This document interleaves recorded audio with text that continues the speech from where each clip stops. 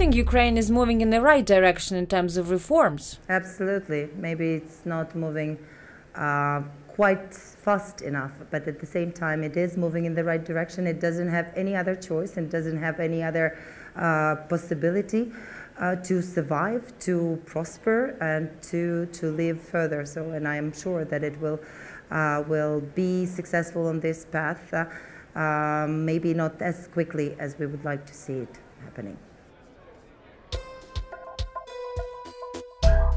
What are the main obstacles to reforms in Ukraine?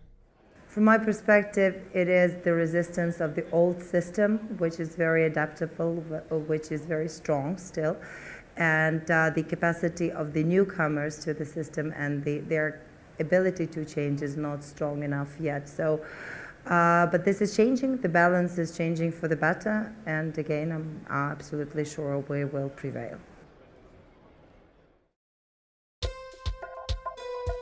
How can the West best help Ukraine? I guess the West should be staying engaged, not fatigued, because the process of reforms, it's never easy. The process of reforms, that's something that is very painful.